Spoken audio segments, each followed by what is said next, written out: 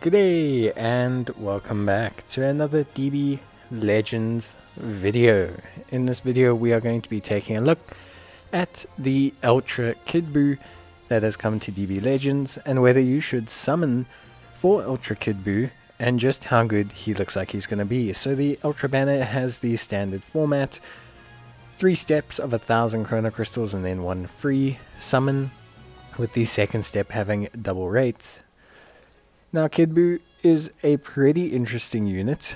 He looks really solid, really good. Obviously has his Ultra ability, which all Ultra units have. So if he's the lead he gains a buff, or if he has certain units on his team he gains a buff. Then he has his special move, which is pretty solid, and his ultimate skill. So his ultimate skill will apply the following effects upon activation: plus 20% to ultimate damage, nullification of restore health when it reaches 0.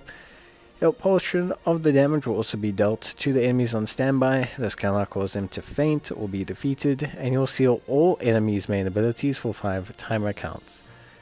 His special move deals massive explode damage, applies the following effects to self, restoring his key and his vanishing gauge by 100%, and he destroys all enemies' cards on hit. He inflicts all enemies with no switching for 3 timer counts. He then has his main ability, which draws his ultimate card. Next, Universal Destruction restores his health by 25% and ki by 40, inflicts the enemy with 3 various attribute downgrades, 40% health restoration, 30% to damage received, and -1 to arts card draw speed. His special skill, which is Evil Shout, will apply the following effects to himself: restore his ki, plus 20% to strike damage inflicted for 15 timer counts, changes blast arts cards into strike arts cards, and applies buff effect nullify enemy special actions that activate when changing cover for 10 timer counts. He's a regeneration and powerful opponent lead, which means you kinda know where this is heading, but he's a big boon for Goku Black and future units. He has plus 110% to damage inflicted, which cannot be cancelled, reduces damage received by 60%, kinda stock standard for big units nowadays. Increases arts card draw speed by 1 level, applies the attribute downgrade -20% to enemy sustained damage CUT effects, restores his own health by 30% when it reaches 0, and has plus 15% to health restoration for 16 timer counts. He has nullification of attribute downgrades in abnormal conditions for 60 timer counts. He also charges his own unique gauge over time whilst on standby and on the battlefield. So not through cards or anything, it's just a time-based mechanism. And when his unique gauge triggers, he'll restore health and have a damage increase. He also has a cover change where he'll knock back the enemy to long range if a cover strike is performed against a strike arts card. He also applies the following effects to self every time an arts card is drawn while he's on the field: restoration of health and ki.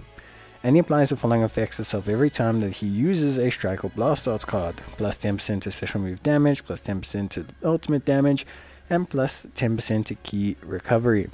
The following effects will occur when the enemy activates the Rising Rush. He will refill his Vanishing Gauge, cancel their attribute buffs, and also he will gain additional buffs if the other 2 enemies or allies are defeated. His banner is very bad. So he has Legends Limited Kid Buu, who gains a little bit of a revival, being able to be run with this Kid Buu, but this Kid Buu is not Blast, so it doesn't really kind of gel too well together. He's a defense type, but it is alright. The rest, not great. This banner is solely for Kid Buu. You're literally going entirely in on the premise of getting Kid Buu. None of the other Legends Limiteds are too incredible. I think Piccolo's is not bad. SS3 Green Goku is also not distinctly terrible. But yeah, in general, I would say you're going in very hard for mainly Kid Buu. Now, animations wise, he looks pretty good. I think he looks decent when it comes to animations. I don't think they're anything too crazy. I think personally you can always go a little bit wackier with Kid Buu, considering how many crazy things he actually did as a unit. I don't find that their abilities they went for were distinctly incredible, if that makes sense. So just to mention on his gauge, you can see it there. For every card we use, we don't get an increase in it. It's purely time based. So there's no real need to kind of prioritize it. The gauge itself is not crazy. I wouldn't say it's the wildest gauge ability. Just considering it's like Gogeta Blue and things like that. Yeah, I wouldn't say this is the wildest gauge ability that we've ever had. Personally speaking, it's pretty straightforward. It's just kind of like a damage increase and a heal.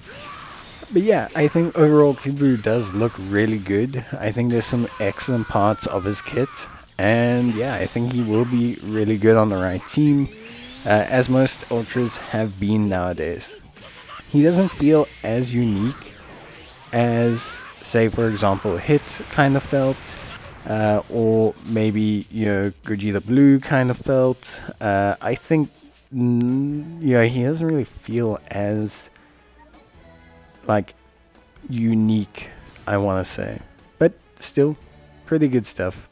But yeah, that's basically it. Now covering obviously his capabilities, as you can imagine, it's pretty straightforward, but his regeneration and powerful opponent does cover a pretty good spectrum of units, obviously being mainly some big time players like the Goku Blacks and Super Saiyan Rosés, which is obviously the big winners here. You can continue to kind of just build into that bunker down Ultra Rosé build, and it's pretty menacing right now. So yeah, that's definitely there. But that's it from me. I'll see you guys in the next video. Let me know what you think, and I'll see you next time. Bye.